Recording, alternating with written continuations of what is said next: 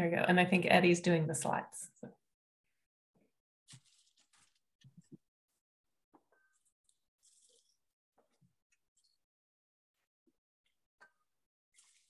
I think you said Wendy, but I think it's Bob doing intro. We just need the slides up, Eddie. Oh, sorry, I forgot. It doesn't come back when we come back from triads. Yeah, that's all right. It makes you start all over. Yes. All right. So if we go to the next slide. So welcome everyone. Again, Wendy O'Sullivan, Superintendent for the National Park Service Chesapeake office. We always start here because every time we do a chat, there's someone new that's joining us, new partners. And so we want to make sure everyone has the same grounding. And we start with a map of the full watershed, the 41 million acre watershed for the Chesapeake that runs from upstate New York down to the Virginia Tidewaters. And the National Park Service has a significant role related to the Chesapeake. There are 58 units of the National Park System within the watershed. And our office manages several partnerships or participates in multiple partnerships that are specific to the Chesapeake. Our primary role is through what's known as Chesapeake Gateways. It's a partnership network and a community assistance program where we provide technical and financial assistance for across that full watershed for the Chesapeake Gateways and Water Trails Network. We also are a primary partner in the federal multi-state partnership to restore and conserve the bay and the watershed that is led by the EPA, but has many, many federal agencies, all the states and DC that are in the watershed, and dozens of nonprofit and education institutions working for the Chesapeake Bay program.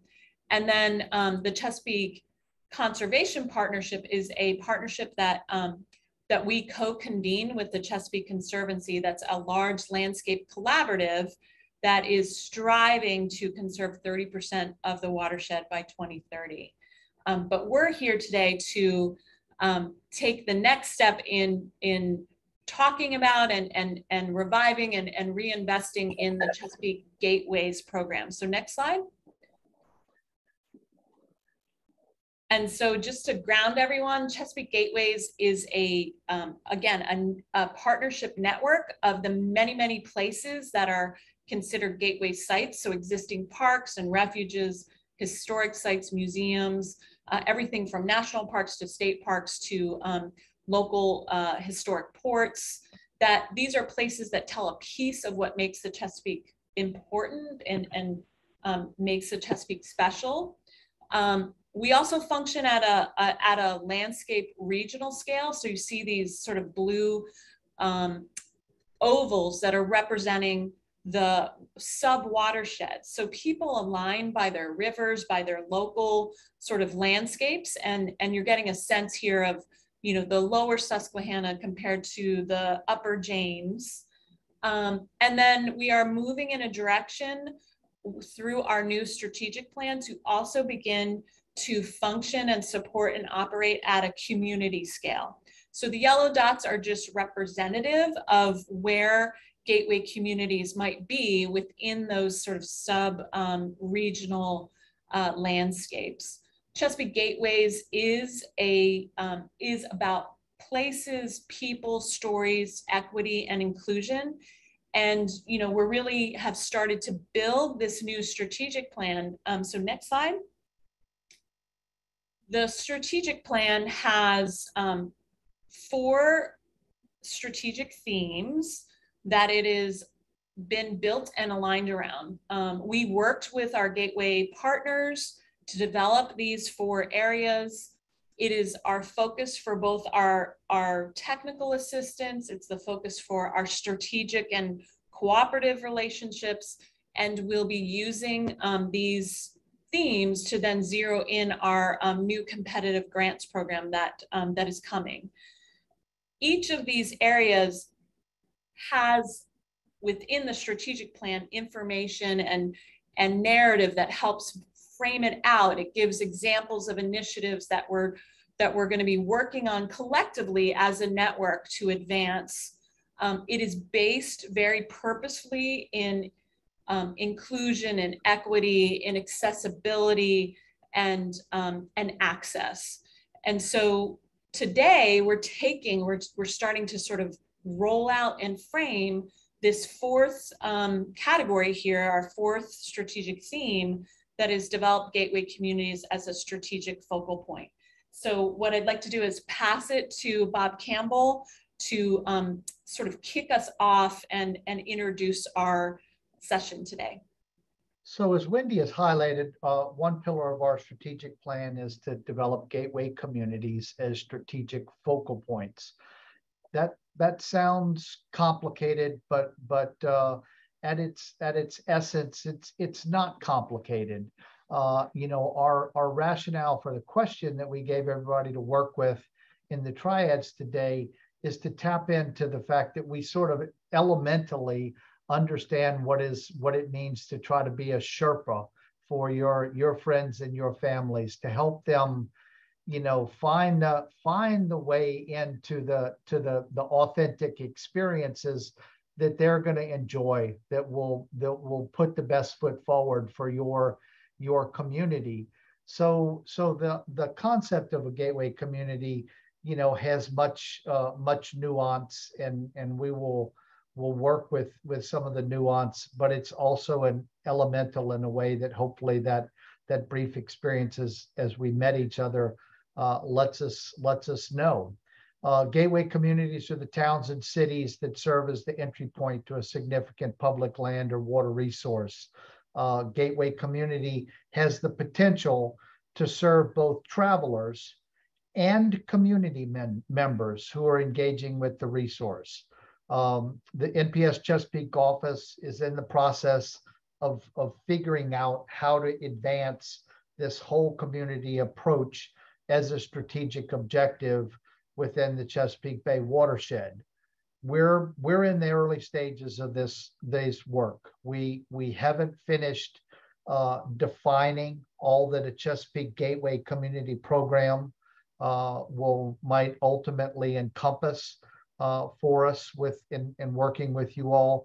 But we are at a stage where we need to begin to engage you, our partners, in that collaborative development process. These gateway communities are your communities after all, and so we need your help in defining this objective. To aid our work, we have turned to some expertise with a cooperative agreement with the Conservation Fund. The Conservation Fund is an organization that has had extensive experience working with gateway communities throughout the country. And Susan Elks, who I'll introduce in a moment, is leading this cooperative project for the Conservation Fund. And today, what she's going to be featuring is a presentation that focuses on these 5 primary elements that are typically key to a successful gateway community. Again, it's elemental. You probably can yourself understand what it means to make people feel welcome, to help them understand their options so that they can have the richest experience exploring the part of the Chesapeake where you live. But this program, as we develop it, will help us to understand all of the elements in some nuance, so that we can checklist some of the complexity of the work. And before I hand off to Susan, I just want to remind you of a couple of just sort of caveats, so you understand what this presentation is today, as opposed to what it isn't. The first is to emphasize that when we use the word visitor, for example, don't get lost in that. We always are always thinking about the beneficiaries of gateways communities being both the travelers to an area and the community members themselves. We can all be the beneficiary of work that improves the quality of life within our own community, as well as makes it a better destination for visitors that come to spend time with us. So what we're really after today with these elements is to begin to shape a common understanding for our conversations moving forward, to frame our understanding so that we have a common point of reference. The list that Susan will share with you today, we're not presuming that that's perfect as it's presented today.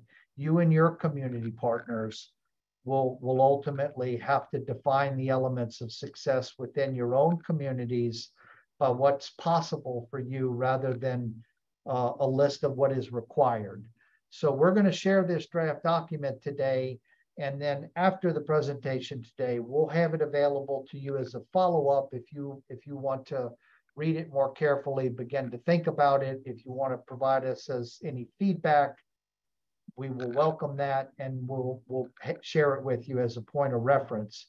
Again, it's not a blank flip chart, but neither is it a set in stone in any way. So just again, today is a chance to begin to frame the dialogue with some common points of understanding. So with that, I'll give you Susan Elks. Thanks, Bob. So first of all, I want to thank everyone for their time this afternoon and joining us and hearing about this topic in a little bit of depth. And again, as Bob said, we have some information we can share out afterwards that provides more depth. So anything I go through will be in those materials that will be shared. My title with the Conservation Fund is Program Manager, Balancing Nature and Commerce. And I have spoken with a few of you, I believe, as we've worked through this process with the NPS Chesapeake office on what does this mean now and moving forward, what is a Chesapeake gateway community, and a reassessment of what that means at this point in time. Next slide. So really quickly to give you some basic background information. So the Conservation Fund, why we work in this space, we are a dual mission organization, conservation outcomes and economic opportunity. And so our work with gateway communities falls within both sides of that dual charter, but particularly it falls within supporting community prosperity and fostering vibrant communities. Our land acquisition work is probably the better known of what the Conservation Fund does, but we have various programs really that advance our overall mission that are outside of the land acquisition world. So next slide. One of those programs is Balancing Nature and Commerce. And so foundational within that program are gateway communities, their relationship with their natural, cultural, and recreation assets. And so we work to support gateway communities through the tools that you see listed here: planning, technical assistance, and training. The Balancing in Nature and Commerce program repeatedly uses those same tools to achieve the objectives in that program. We definitely want to focus on growing local leaders, fostering collaboration, and then also advancing action and implementation, again, all under that umbrella of balancing nature and commerce. Next slide. So Bob already reminded you that you're going to see this information, so don't feel like you need to write anything down because it will be provided to you. I will say that from this point forward, this information is certainly based on years of work in this area, but it's also based on specific outreach in the Chesapeake. And so what we're looking for in particular is that if we've missed something or overemphasized or de-emphasized something that really speaks to this community and gateway communities in this landscape, we certainly want to know that. So what is a gateway community? There are two definitions listed here. I will say the first one is a little bit like a definition you would see in the dictionary. It's kind of functional, it's not elaborate. You certainly need a defined, recognizable place, a town or city to be your gateway. You need that place to serve as the entry point, as the door, as the access, such that a visitor would recognize this. And then you need that gateway to lead to a significant public land or water. That can be a national park, national forest, state-held lands, certainly waterways, national seashore, and just as often really a collection of these resources. The second definition that's shown here, this comes out of a book that was authored out of the Conservation Fund in the case of Ed McMahon, and then also out of the Sonoran Institute in the case of Jim Howe and Luther Probst. And this was from 1997. But the definition, as with the book, they're really still very functional as to what a gateway community is. Our gateway communities are among our most cherished landscapes. I would say a really quick and easy example of that people recognize, the town of Gettysburg to Gettysburg National Military Park is a classic example of the community and the resource really being a cherished landscape and being tied together. These are certainly areas where we're really called to carefully steward the natural and cultural resources while providing for the lives of the community members and the travelers that are called to these landscapes. Next slide. So one more slide on definitions still, starting with those older and sort of more textbook type of definition. How do those hold up in a specific landscape? How do they compare with what is in the Chesapeake region? And so in the recent update to the Chesapeake framework, this definition focused on sites and programming. And it certainly noted that you need this clustering or a critical mass to rise to the level of a gateway community. And I would say when I look at this in use of the word iconic, this definition is really quickly speaking to what's cherished and what feels authentic in this landscape. And the second definition across the bottom, this is a little bit of a friendlier version of a gateway community definition, but also very Chesapeake specific. It addresses community, the water as a significant public asset, and the connection from the people to the asset. It calls for the community to invest or opt in to this Chesapeake net identity. So this one, it builds from the others, but it makes it a little bit friendlier and it makes it a little more specific to the Chesapeake. And it also reflects input that we've heard so far. So next slide. Bob went over this a little bit. One of the things I will just add here is that this is not just in the Chesapeake that people wonder who's a visitor. What do you mean when you say visitor? The work that I've been doing over the last year or so, I hear this conversation, whether I am in the West or in the Appalachian region. You know, everyone wants to talk through this issue at this particular point in time. You know, travelers are coming to and through gateway communities. They're being called to those landscapes. They want to be there.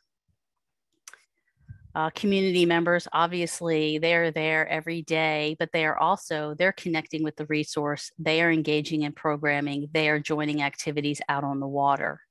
And so when I use visitor moving forward in this presentation, this is someone that's engaging in a Chesapeake natural, cultural, recreation experience, regardless of their point of origin, whether that is the local community or beyond that. Next slide. So this was touched on a bit before, and I will start here. So this is not one of the 5 elements of a gateway community. This is an overarching piece that goes across all 5 of those. You can feel welcomed or not across all 5 of the elements. So it's really critical to the function of a gateway community.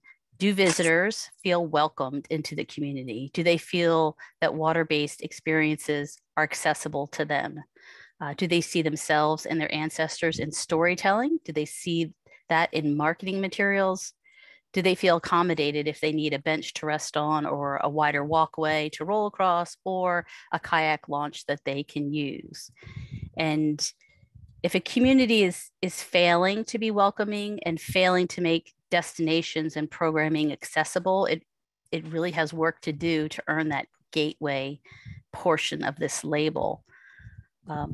With that said, there is no perfect community. There is no community that has endless funding. And I think that's understood, but the goal of being welcoming and accessible needs to be a priority in a gateway community. And there needs to be a focus on improving the status quo and revisiting that routinely. Next slide. So here's the official bullet list as it stands at this moment. Through past work and of course the Chesapeake input over the past months, I will say we have 5 primary elements for a Chesapeake gateway community. I will go through each with some additional slides. With this, one of the things I want to say on this particular slide is simply that there are things that are foundational, and then there are things that build on that foundation. And you can see that in each of the different elements. So in a Chesapeake gateway community, a water-based experience is foundational, but the form that can take, the extent that is done, you know, there can be boating on the water, there can be fishing from the shore, there can be biking on a trail with a great view, but the core foundational piece is a water-based experience that's accessible to the public. And so within each of these elements, you can go further and you can have a different look. So a different focus, a different scale, a different feel. One community could have an arts and culture focus, perhaps a recreation focus. A community could go for more of a low-key historic vibe. For a gateway community to be successful in drawing in visitors, they definitely need to be distinctive and authentic to themselves. And there's room within this 5 primary elements and the characteristics for a community to really carve out their own specific course once they've got the foundational pieces in place. Next slide.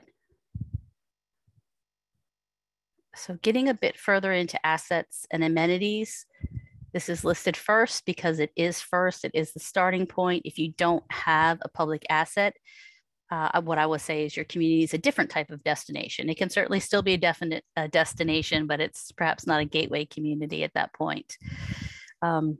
Within assets and amenities, the more specific characteristic, of course, is public infrastructure that's land and water-based. So trails, parks, recreation options, cultural sites, historic sites, public space along a waterfront, trailheads, all of this is public infrastructure.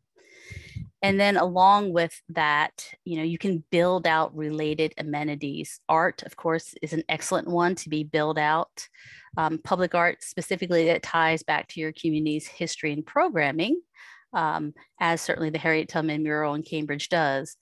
You know, it's an excellent way to tie together these related amenities back to your core assets and your core programming, really.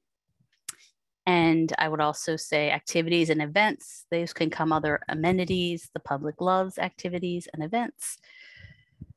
Some of this you could overlap and see where NPS Chesapeake office has things that they designate a gateway site, a water trail, a public water access site. Those type of features would typically be considered an asset or amenity.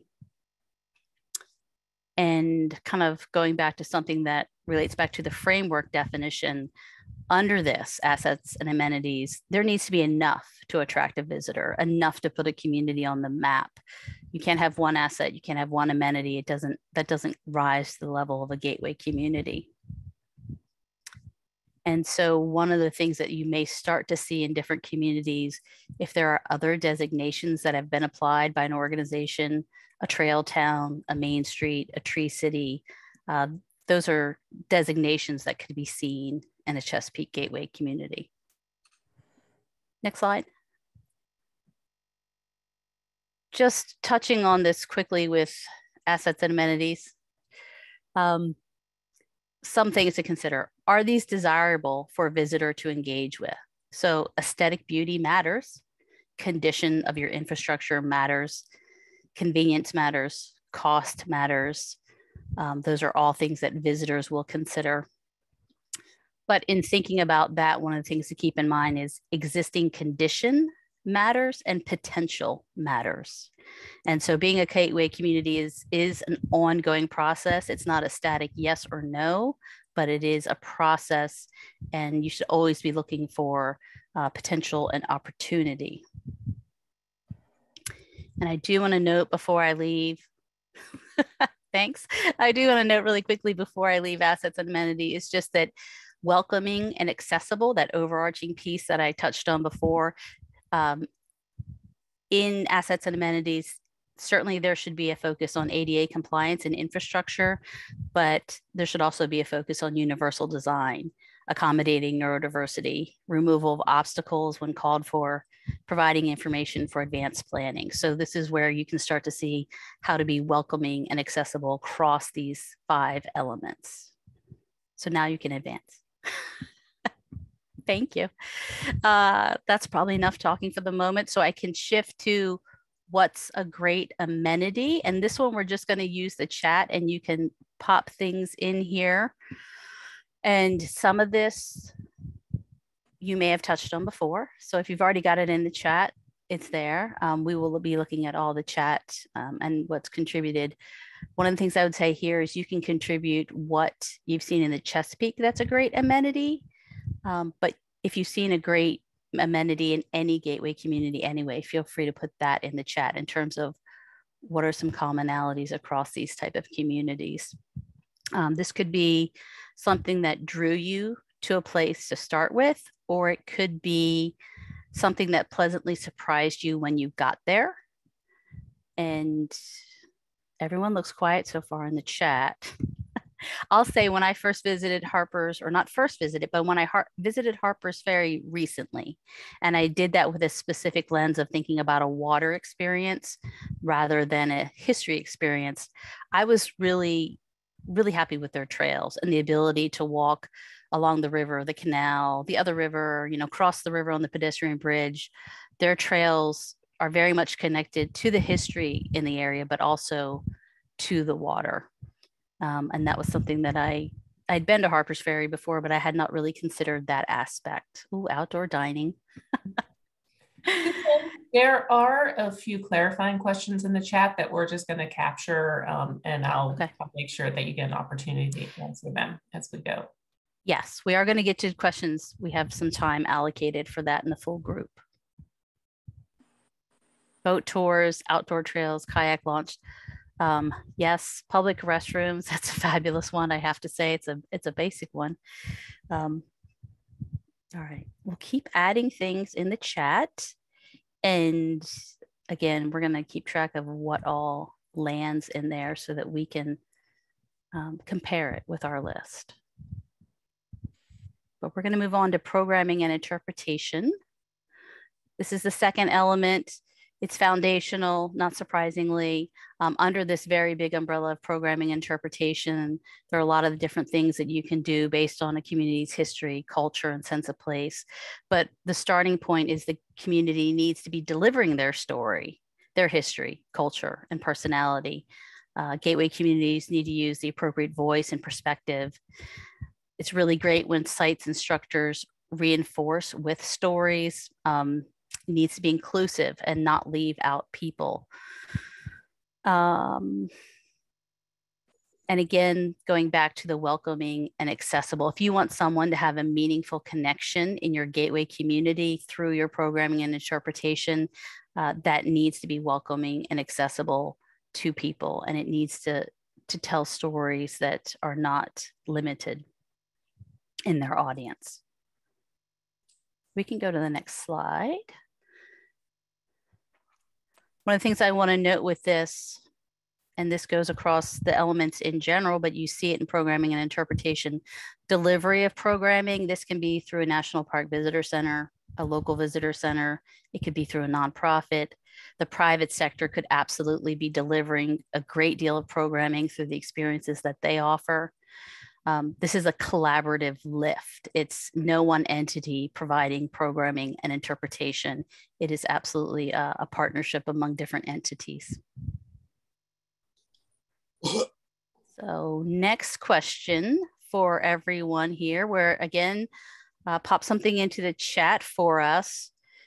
again, in thinking about what you've experienced out in the Gateway community, what's storytelling that you've seen that really connected with you, that was really meaningful, that felt very authentic? Again, this could have been in town at a nonprofit museum. It could have been out on the trail. I particularly like really immersive type of experiences, but that's not every programming opportunity. And you can certainly have some really wonderful experiences with traditional guided tours when they're done well, when they're done in an authentic landscape, and when there's a really full telling of story.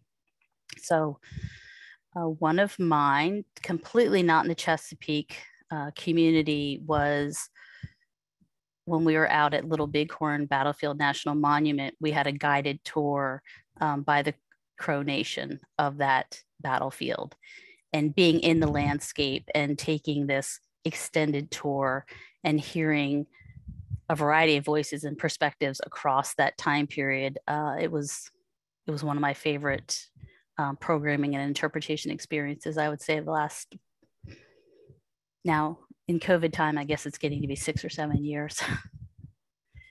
The Harriet Tubman Visitor Center, that's been put into the chat, and the Harriet Tubman Museum.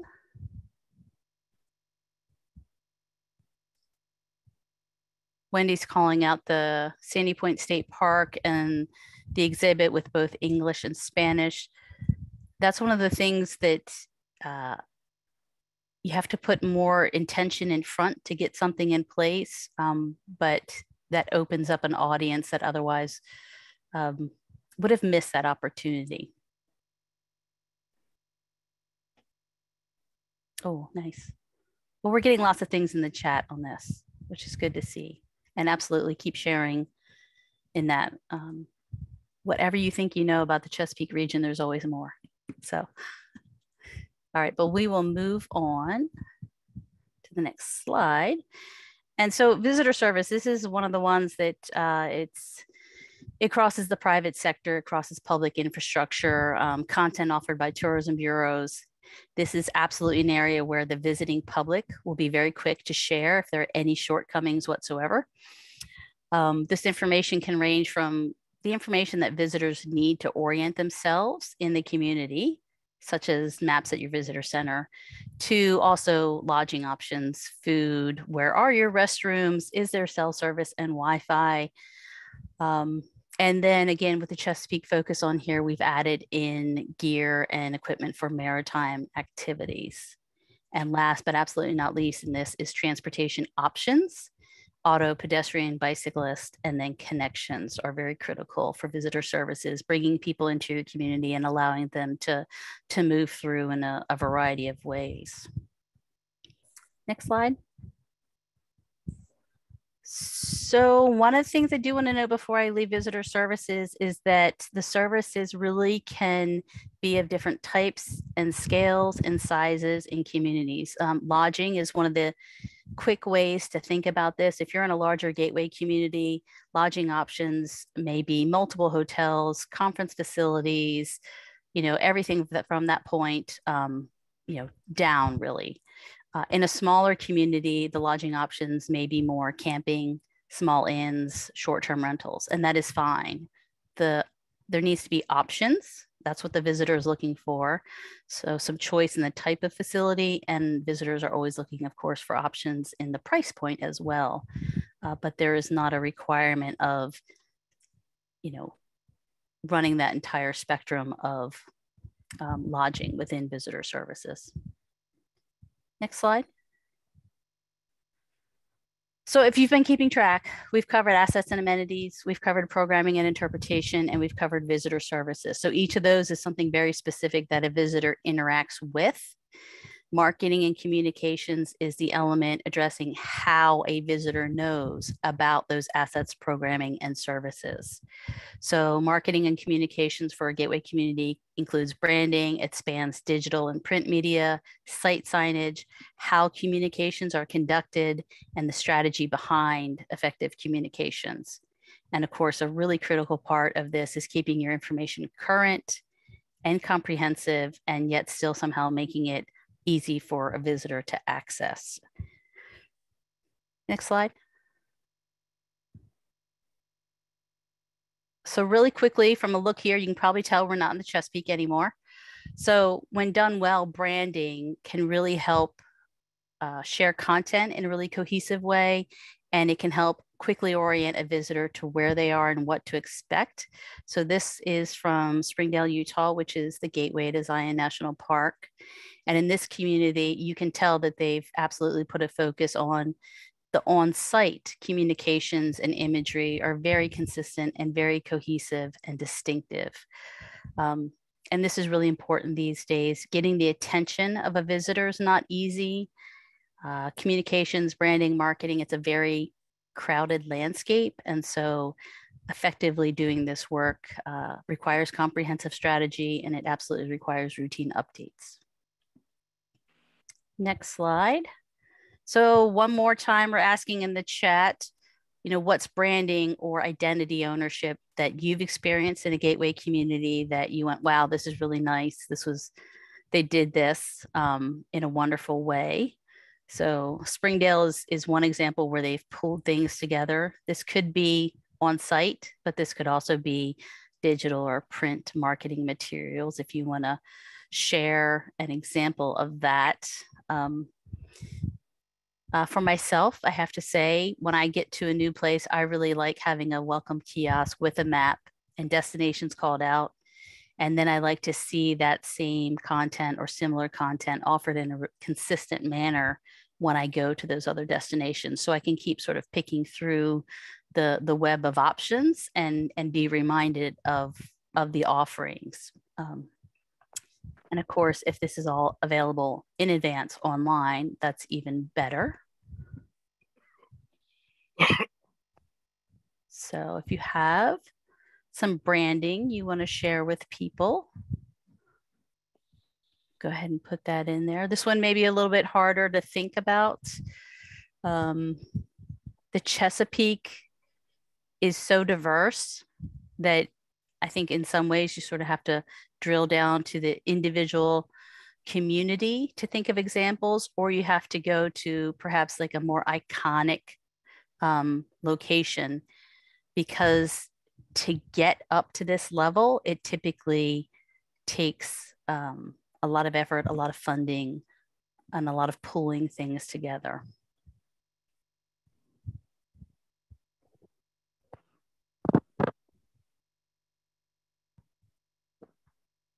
I would say in general, yeah, the Florida Keys, that kind of makes sense. Matching signage. When signage is consistent, it's really fabulous. That helps a visitor. It's also good to refresh that every so often. If you have consistent signage, but it was done in 1979, your color scheme may be a bit off these days. The signs of entering and leaving the Chesapeake Bay watershed, one of the things I will say about that is every so often I come across one and I do think, here's where it is. Oh, okay, right. All right, that makes sense now that you've pointed it out to me. The watershed is large. It is a very large watershed. All right, well, we will move on to kind of keep us moving in our timeline to capacity and support. So this is the last element. It's also perhaps the least concrete element. It's the most difficult probably to assess and gauge progress, but it's really essential to creating a quality experience for a visitor, again, whether that's community member or traveler. So if as part of functioning successfully as a gateway community, is there built an organizational infrastructure that is supportive?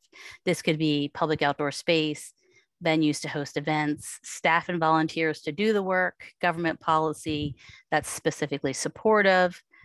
That's sort of one area. A second area really, with the focus on natural resource, you have to talk about how those resources are conserved, cared for, managed, and when needed, restored.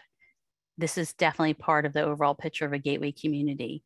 Caring for the foundational assets is ongoing work. And then, of course, wrapping it all together. Are the organizations focused on natural resources collaborating with the organizations focused on arts? Are recreation interests in the community partnering with others? Is the local government coordinating with the private sector and with nonprofits, you know, all pulling toward this shared goal of functioning as a gateway community? And overall, the question is, you know, is the community really owning and investing in a Chesapeake gateway community identity? Next slide. So as I had said, capacity and support, it's a little bit hidden from obvious view at times, but there are some things that can be apparent. Fundraising as a routine part of businesses towards stewardship of resources, business sponsorship of public art, community tree planting efforts. Those are kind of examples where you could see in the community directly community capacity and support. And absolutely, this overall element, it's one that needs tending to. Staff change, elected officials change, building and maintaining community capacity and support is an ongoing process without a doubt. So moving down, the 5 elements, again, just to list them one more time for you. 2 things I want to reinforce that I have mentioned. Gateway communities are not defined by existing conditions. Potential matters, opportunity matters. Gateway communities are typically on a path. Improvements and adjustments are part of that, which of course requires the innovation, the adaptation, calls for the commitment on the part of the community. It calls for partnership and collaboration. And again, going back to something I noted earlier, there is no one entity that creates and maintains a gateway community. It's a community-wide partnership dependent endeavor. You know, end of sentence, full stop. It's a partnership dependent endeavor. You've got to have partners to be successful in this area. Next slide. So those are the elements. And I'm going to give just some brief examples of gateway communities, but I want to shift for just a minute to why talk about communities in this way. Why consider if your community is hitting all 5 elements? Why wonder if there are characteristics within an element that could be strengthened? And so when you connect natural, cultural, and recreation assets to visitors with strategic direction and then purposeful implementation, you can better drive positive outcomes. Equity can be advanced, economic benefit can be expanded and distributed, education can grow knowledge to all of your visitors, resources can be better cared for, and health for people and for the resources can be improved. And as part of that, at times communities serve as gateways, whether they do anything about it or not. Being purposeful, being intentional, being strategic, you can drive positive outcomes as opposed to sort of ending up with some negative things going on in your community that you did not want to see happen. So, yep, thank you. So just a couple of quick examples. These are not in the Chesapeake on purpose.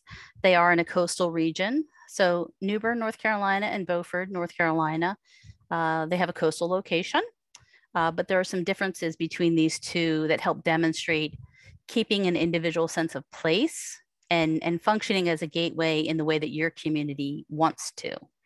And so the map here, in case anyone is unfamiliar, these communities are along the southern coast of North Carolina. New Bern's a little bit further inland, up on the river, still has great water access. Beaufort is directly on the Intercoastal Waterway, and it is just inland of the southern Outer Banks. In this landscape overall, there are many destinations for a visitor to consider, I would say. Next slide. So just to give you a quick look here, New Bern, as I said, great water access on the river. They were once the state capital of North Carolina. They like to talk about that history. They were the birthplace of Pepsi, and they like to talk about that history. They have a really strong arts offering across many different things in their community. Their programming has that history focus. It has that arts focus. You can see, if you've paid attention to New Bern over the past several years, they're certainly being more purposefully inclusive with their storytelling. They've started to make that shift. Their visitor services, they're a mid-sized community, I would say. And so they have fairly comprehensive services, quite a few options.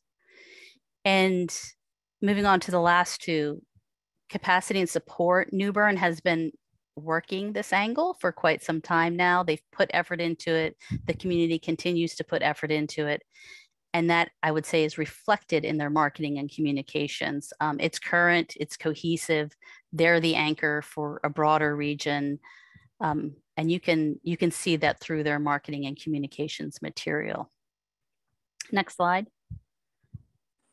I want to really quickly touch on something just to give you an example of New Bern combining their very individual sense of place and history with programming, with arts, with local businesses, with options for visitors.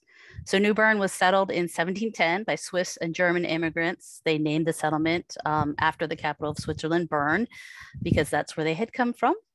Bern is apparently the old Germanic word for bear. And so the bear symbol was passed along to New Bern, and it's always been the city's symbol, and it's always been the city's mascot. They celebrated their 300th anniversary in 2010. And with that celebration, one of the things that they very purposefully did is they worked with local artists to design, create, and place 50 fiberglass bears around town. And there's a tour, it's online, there's a hashtag. It went so well in 2010 that they've continued to add to this. And I think if you go to New Bern now, you can wander around the city on a weekend and find 80 or so bears. If you have kids under the age of 10, I think it's probably a fabulous way to spend a Saturday. But then this bear theme, you see it repeated across New Bern. It just pops up. It just pops up all over the place. And of course, some people get to be very creative with it. You know, the new axe throwing company is, burying the hatchet and all these wonderful things where they're reinforcing their story across the way. And it is their story. It is their history. And they're using it to create experiences for visitors that are theirs, that they own in this community. Next slide. And so Beaufort, North Carolina, I pulled this one in. Beaufort is smaller. It is quaint. It has small town charm. The farmer's market on Saturday morning is the big ticket item on Saturday. Obviously, it has wonderful fresh seafood. One of the things I would say that added to Beaufort and really sort of upped its game, Blackbeard's Queen Anne's Revenge shipwreck was found just out in the inlet. And then the artifacts that are coming off of that are coming to the North Carolina Maritime Museum in Beaufort. That asset and amenity landing in Beaufort, having been there for 300 years, but now coming to light, really helped bring a little something extra to Beaufort. They already had fabulous access to the water. They have really great access to the National Seashore. I think Queen Anne's Revenge and the museum and the building next to it where you can watch boat building helped bring a more complete package to Beaufort. But next slide. It is still, Beaufort is small. If you're going to go to Beaufort, you're not going there for the play on Saturday night. Go to New Bern for that.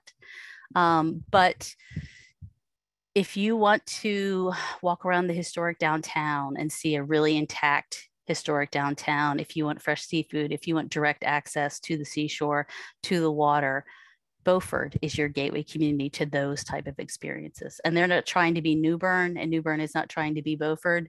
They're each, taking what they have and making the most of that.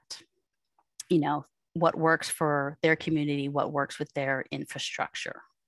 So those are just two quick examples showing how gateway community elements can show up in a community at different scales and how that sense of place can be shared with visitors across different experiences. And I think, Eddie, you have this slide when we come back around, but I'm happy to take comments or questions from people now and also later if people think of things.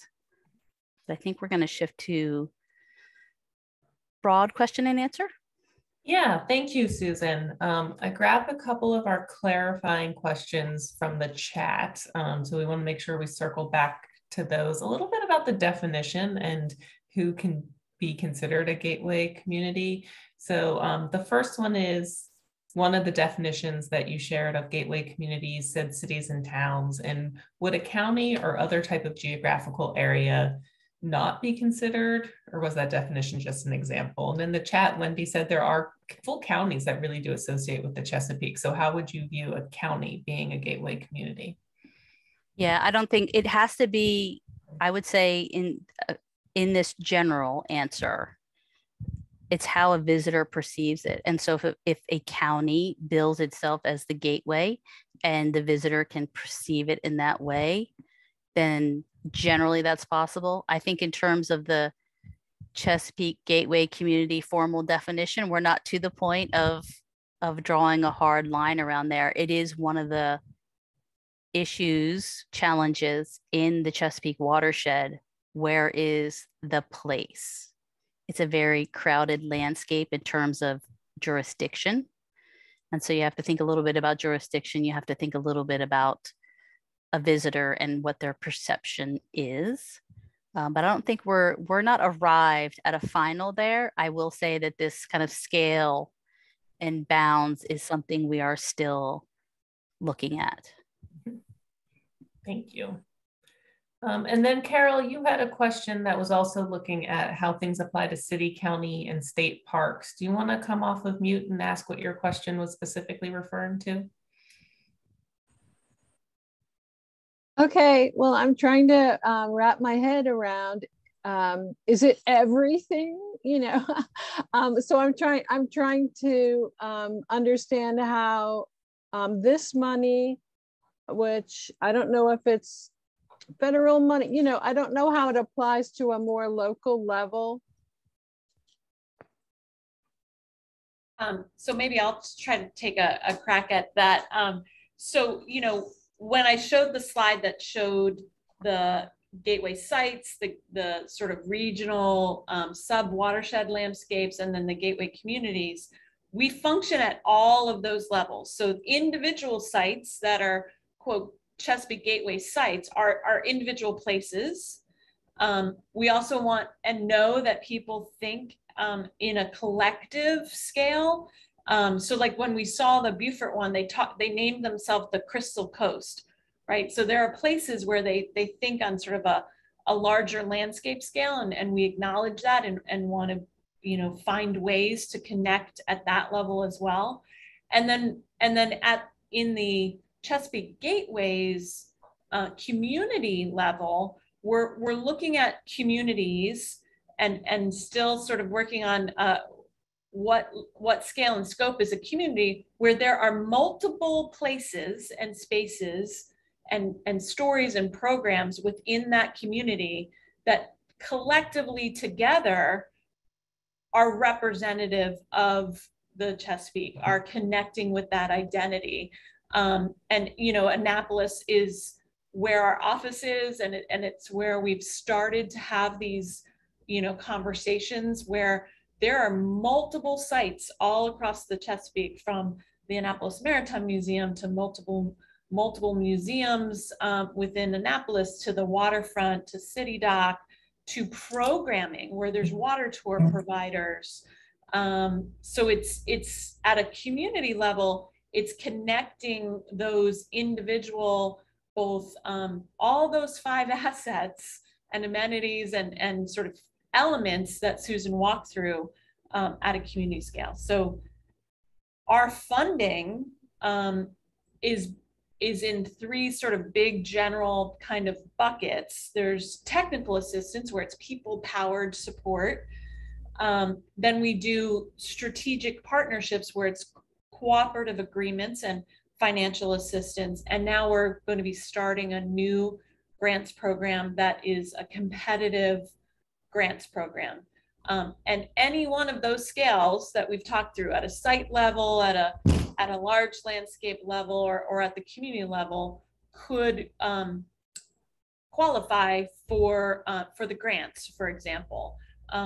So as we're growing in these 3 different areas, we're going to define criteria and categories for those different ways that we support the Gateways network. Hope that helps.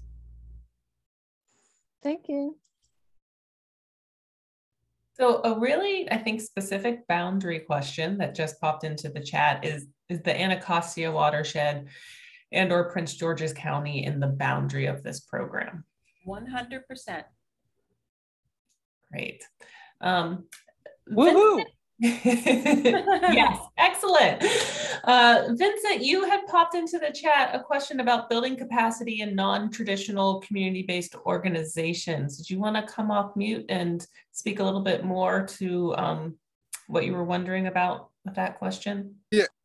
Yes, thank you. I guess with a lot of the communities I work with, many will be considered limited resource or underserved or non-traditional. And so many times they have assets, but again, how do you build capacity to sustain and be competitive with more resourced or established organizations and entities? And again, as we reach out to these communities, you know, just trying to see what are the suite of opportunities that perhaps they may take advantage of or benefit from. So that was the context of it. I'll start, and I think Wendy, you'll probably add to that. But one of the things I think that we were very cognizant of in thinking about a Chesapeake Gateway community again is there's no floor. There's a journey toward improving as a gateway community. You know, we don't want to call someone out because they have work left to do, because almost everyone has work that they'd still like to do. So that's one aspect of that is, you know, and the other is outcomes, you know, doing work where you can help produce these outcomes that the community wants to see, that the National Park Service wants to see. So that's part of building toward that, you know, letting communities in without, officially crossing some sort of line necessarily, and providing technical assistance or funding assistance, branding assistance, things along those lines. But then also, you know, being purposeful and working toward these desired outcomes. Hi, Vince. Good to see you. Thanks for being on with us. So I would just add to that to say, as we've been thinking about how we take this idea of really trying to celebrate what is authentic about the Chesapeake and all the different levels and partners that means, when we've been designing the new grants program, we've made sure that it does not require a match. So we're removing one of the big barriers to access to, you know, smaller organizations is making sure we don't require a funding match. We also are really leveraging our authorities that enable a very wide eligibility pool. So maybe in the past, some federal grants would really limit where you have to be a certain kind of nonprofit or you have to be a government entity. Our authorities are much broader than that, and we're going to leverage it as to its capacity.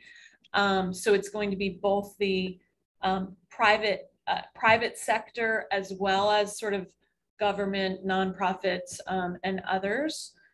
And and then I think there's opportunities here. Part of what the value and intent of the Chesapeake Gateways network is to be a network, is to find those opportunities for cross collaboration and sort of brother sister approach to partners and organizations. If there are opportunities where one part of our network can help another part of our network, that's what we're looking to provide, as is those connections that can help move organizations forward and fill in some of the capacity pieces that might still need work or to grow, and to find and look for ways that both the technical assistance and the funding assistance can support some of those capacity pieces that the newer, smaller, or less resourced organizations need support around. And I think that is important. And one thing I think that your office can do is, even in those mentor protege or partnering or teaming, to help craft some relationship that has more equity in those kinds of things. Because what I've found is that when you kind of team David and Goliath together, many times one system can't talk to the other, and it's so many minor details where the gears come together. With your office's expertise and bandwidth, maybe helping some of the groups work through those alignments. I know I do a lot of work in the greater Cambridge area, and I like the picture that showed up on the slide of Harriet Tubman coming off of the wall, but it's on the wall of a Harriet Tubman Educational Center, and they're calling me every 3 weeks saying, Vince, we can't keep the lights on. So how do you have an asset that's drawing that kind of traffic downtown Cambridge, and the building, the organization on the other side of the wall can't keep the lights on? It doesn't make sense to me. It doesn't make sense to them. So I guess it's those kinds of things, and whether that's technical training, hand-holding, education, whatever it is, and that's just one example. So I guess that's where my sensitivity and interest lies. I really appreciate that, and thanks for sharing that example. We are aware of that example and met the team from there. Our team was down with the NPS staff at the Harriet Tubman Underground Railroad National Historical Park and met that team. And so one of the things that we're thinking through, and Eddie's been starting to think about, is what are the technical assistance support that is out there, both from the Park Service and from some of our other organizations in the future. As we stand up our technical assistance in our own office, we're hearing more and more that that's one of the needs that is out there related to sort of how you can bring support to look at the business functioning, the board structure, the yes, the nonprofit, your philanthropic plan, and those are spaces that we need the network to keep helping us understand. So as we're developing both our internal technical assistance, but then also trying to find those opportunities to bring into the network. And I want to do a little shout out to Natalia for putting in the chat about an existing program with the National Park Service, the Rivers, Trails, and Conservation Assistance Program. They do an annual open call for technical assistance, and it does include capacity support for conservation heritage organizations. So that's a good resource to share across the network. Thank you. Yeah, thank you for that, going into some of those concerns and ways that we need to think about support. I'm going to transition us to Eddie to tell us where we go next, and having an opportunity to talk more about gateway communities and go a little bit deeper into, if folks are interested in what that really looks like and opportunities around that, and what's up next for the chat.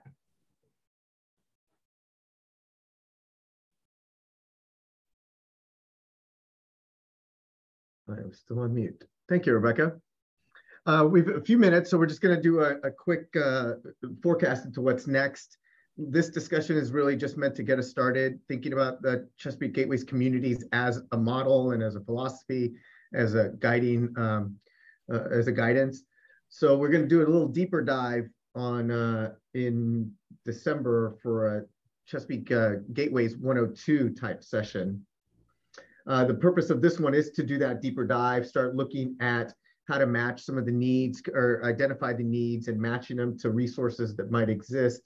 But look at what does Chesapeake Gateways look like for us across the Chesapeake watershed. So that session, it will be repeated. So you can, if you can't make one, you can attend the other. And again, we'll also be recording them for future access.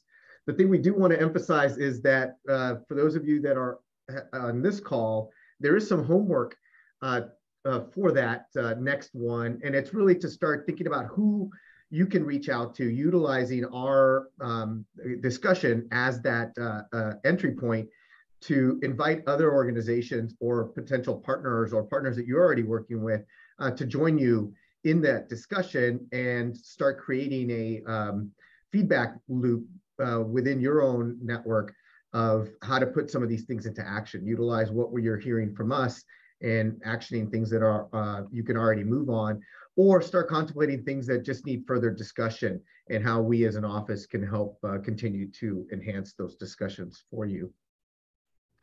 I also do want to do a quick recap because we've got some folks that are new to our, have joined us for the first time today. And we'll be doing this as we go to create more of a standing library of all the resources that we're putting out through these chats so people can access them.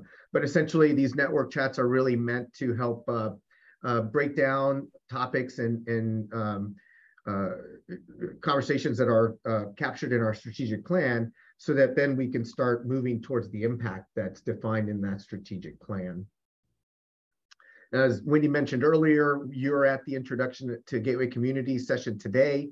The next one will be on October 6th, where we will be doing an announcement of the grant program, hopefully followed by a link to the application within a couple of days as we get all the bells and whistles added to it. And then you'll see other announcements that'll be advertised through the chat. So if you're participating today, you'll get notices for all the remaining chat series that we have. For the ones that you may have missed, we are starting a library on our YouTube channel. Here are two links for the two previous ones that we held. An introduction to an agency partner through Department of Transportation that we have with the Volpe Center to do advising on transportation related projects. So that's a resource we're hoping to expand, in a relationship we're hoping to expand into the future. And then in August, we did an overview of the strategic plan and how that's guiding our development of the new grant program that you'll have access to within the next month. And I think that's the close for us as far as the recap on this discussion leading into the next one on the grant announcement, and then the 102 in December for the deeper dive on Gateway Communities. I'll turn it back to my colleagues for closing comments. Great, thank you, Eddie. Thank you, Susan, for that overview, that great overview of Gateway Communities. And as Eddie said, there'll be a great opportunity to dig in a little bit deeper in December. Wendy, any final thoughts for us? Yeah, I'll just say thank you to Susan. Thank you to everyone that's logged in. We're going to be sharing around we have sort of a white paper that we've developed on the Chesapeake Gateway community concept. And we really are looking for feedback on that. What you heard today was sort of the high level review on that. The white paper goes deeper into each section. And would very much welcome feedback from the network. We're looking to grow those that participate, so help in sort of sharing the word when the announcements go out for the different chats, and just really looking forward to just in a few weeks announcing our new grants program, and just want to give a shout out to Eddie in particular for getting us so close to pushing that trigger, and to all of you for the feedback that we've gotten to really make sure it's grounded in equity and really advancing our strategic themes, and look forward to sharing with you the main topics. I see Bob has his Yeah, just want to, because I want to wrap up a couple other things if I possibly can. Folks are already trying to think ahead to whether they can be in or out of a program. So I caveat again, we're not rolling out a program today. We're rolling out a concept that we will explore more as the program develops beyond the point where there will be a grant availability posted to you all, which will include the opportunity to advance some of the kinds of projects that it could improve the functionality of a gateway community, which is not going to be predicated on whether you are part of a program or not. So bear with us. We're building a wall brick by brick, and we're inviting you to help us lay brick by brick. And so the next step that you will hear about is going to start to introduce what the grant concepts are, and then the availability of opportunity to apply for those competitive grants. And then we're going to come back and cultivate another stage of development about great gateway communities that will hopefully still be in time, that if you're interested in pursuing a grant in that kind of arena, there will still be an opportunity to do that. So tune back in, please. Thanks, Bob. And just to clarify, the grants that are coming are not exclusive to the gateway communities concept. It is broader and meant to be all three levels that we showed. So individual sites, sort of large landscape, and gateway community. So this is just a piece of our bridge that we're looking to start to build across the network. All right. All right. Well, thank you all. We'll see, hopefully we'll see you again in October and November and December for our slate of sessions. Have a great Tuesday evening. Thanks, everybody. Thank you. Thank you.